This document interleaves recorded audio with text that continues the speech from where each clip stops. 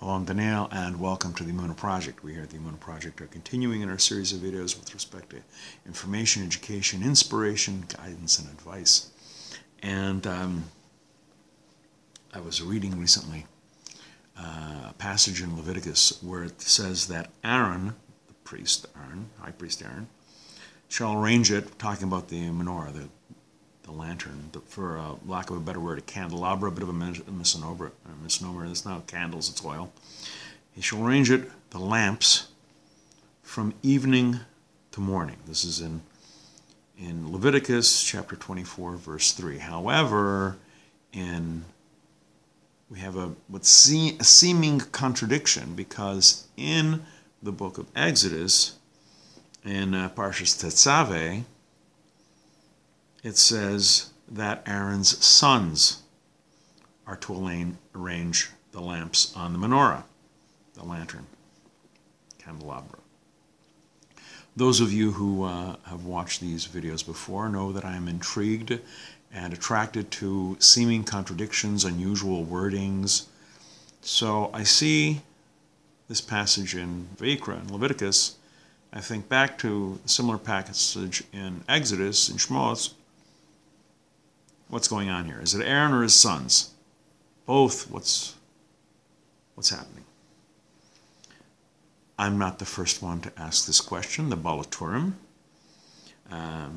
addresses this issue, and he says that after the death of Aaron's sons, Nadav and Avihu, the ones who were killed for bringing a strange fire, Elazar, ever since then, Aaron did not allow his remaining two sons to go into the sanctuary to do their duties alone.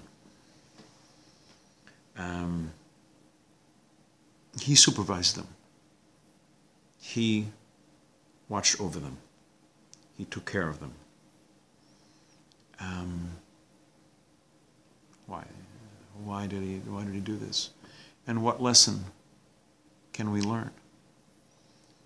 It was Rav Yitzhak Zilberstein who said that we can learn from this that a parent should always supervise his children. And the remaining sons weren't young people. They were adults. They were righteous people. They were holy people.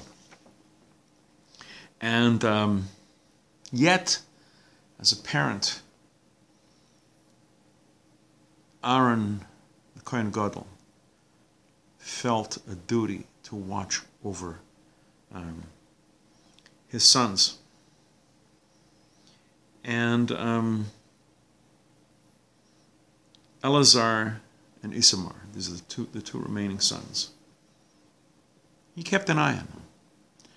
We should follow this example. We need to keep an eye on our children. People of my generation, ages past, sometimes brag about how when we were little kids, we were sent out in the day and on a weekend. We went around all day. The parents didn't know where we were. We couldn't do anything. We didn't know until we showed up for supper. Nowadays, when people are more aware of the dangers around us, parents look after their kids a little more than they did in times past. And even in holy, righteous circumstances, a young person goes off to the synagogue or the study hall. How do we know he gets there? How do we know he gets there safe and sound? And even once inside, synagogues and study halls, they're open to all people. The people who are in there may not come from very good backgrounds. They may come from different lifestyles. They may harbor all sorts of thoughts that, we don't want our children exposed to. We have an overriding responsibility to be cognizant of everything that involves our children. We have to teach them diligently, and that doesn't just mean, giving them a lesson or two and then, shoving them out for the rest of the way.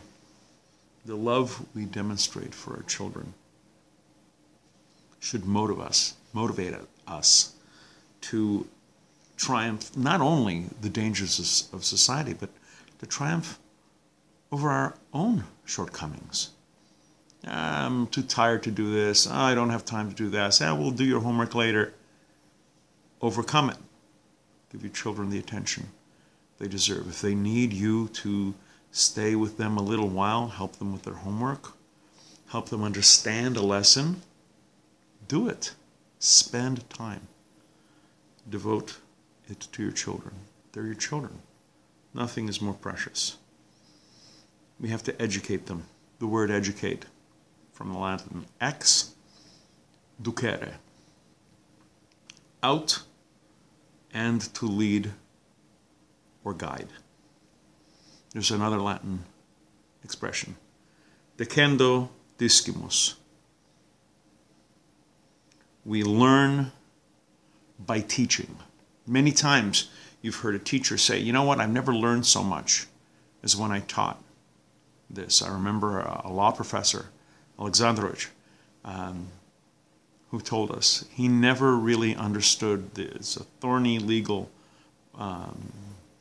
concept, the rule against perpetuities. He never really understood it until he taught it for about 5 or 6 years. Then he learned by teaching. Let me suggest another thing. The learning we do, we learn this in order to teach our children diligently, as we are commanded to by the Creator. We're going to be doing more videos along these lines. Please come back, please watch, please learn, and until next time, on behalf of the Emunah Project, I'm Daniel, and thank you too much.